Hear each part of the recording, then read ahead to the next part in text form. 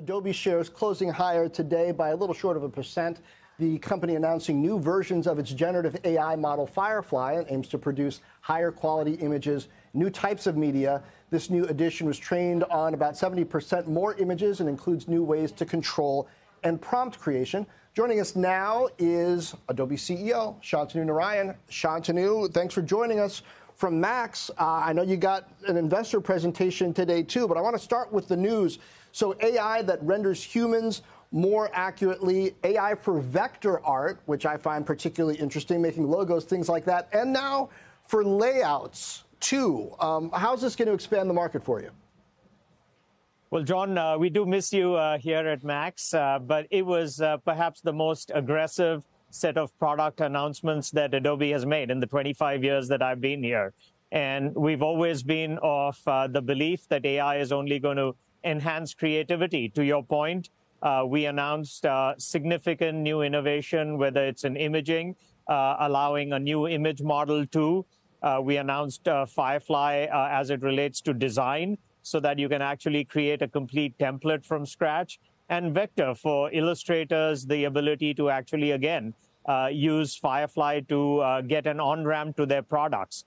I think all these announcements fundamentally enable people who have a creative idea to tell their story faster. And so I think it brings tremendous new growth into the fold. We expect to see hundreds of millions of new users now use this technology in order to be able to create. And the last thing I'll say is that we also had some very significant announcements for enterprises. So how enterprises can look at all of the content that they're creating, how they can personalize it with a product called Gen Studio, which brings together all of our products. So really exciting day here at Max, and the audience reception to this has been absolutely fabulous. Now, I know you're planning to hold back some of the financial details for Summit in March, but give us a tease here, particularly when it comes to enterprise. You've made a number of AI announcements that have to do with enterprise, Firefly, now this. What's the uptake like from enterprises in these early days? Are they actually creating and training these models with their own data? And what's the margin profile of the enterprise customer going to be compared to the bulk of Creative Cloud?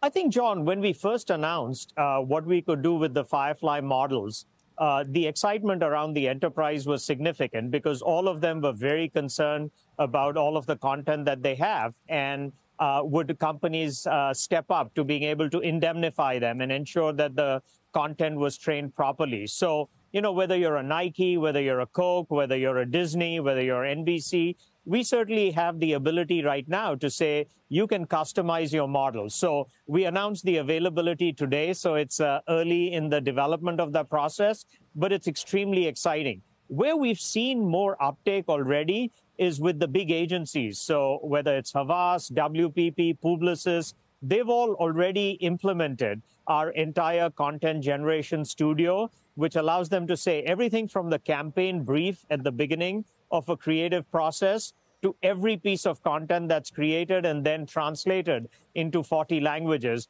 how we can help them with the automation of that process. That's where there's really been tremendous excitement.